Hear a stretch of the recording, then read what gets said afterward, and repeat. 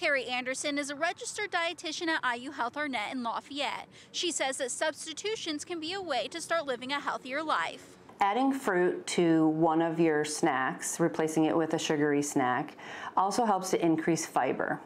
And you can also add vegetables to any meal. EBT and food stamps can be used for a lot of healthy foods. Carrie also advises using local resources such as food finders. You can shop in season or just shop the sales for vegetables.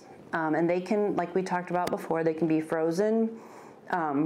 Vegetables can be frozen, fresh or canned. Portioning food is also important.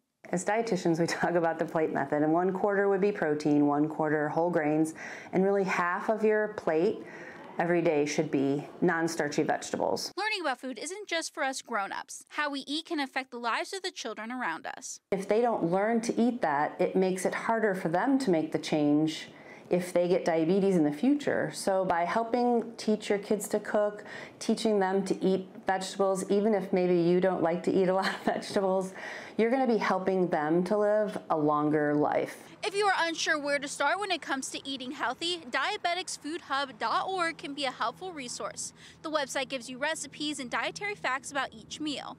Hannah Grace, Star City News, Lafayette.